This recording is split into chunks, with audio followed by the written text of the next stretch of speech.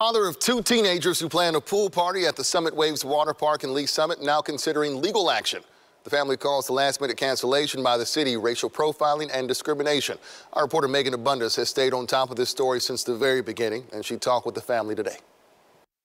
We seriously doubt that they are regularly canceling rentals for 250 guests. The Evans family and their attorneys lined up to address the city of Lee Summit's claims on the cancellation. My family was racially profiled and discriminated against. My kids were heartbroken that the party was canceled.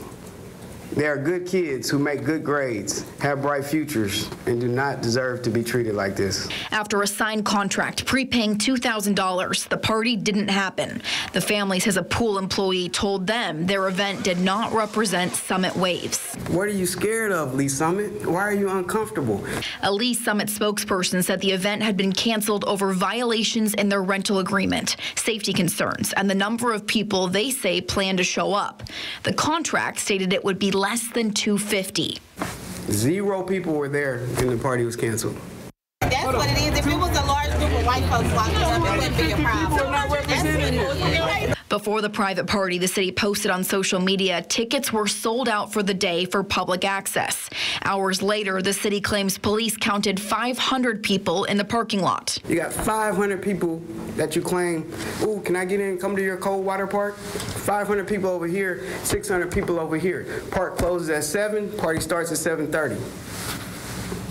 By my math, if you're sold out, it should be at least 1,100, 1,000 people out there. How did you count 500? How did you distinguish the guests intermixing? The city claims they tried to contact the Evans family. Lee Summit says it made multiple attempts to contact us about concerns before the event. However, the employee called my business line on a non-business day that doesn't get checked on the weekends. The mayor of Lee Summit weighed in Tuesday morning. Unfortunately, statements were made that were inappropriate and insensitive. We must intentionally embrace a culture that is welcoming, inclusive, and continually denounce any urge or impulse to exclude. My family has to be okay. Other black families have to be okay.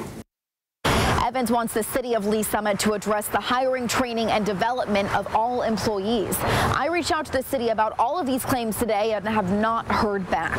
In Kansas City, I'm Megan Abundis, KSHB 41 News.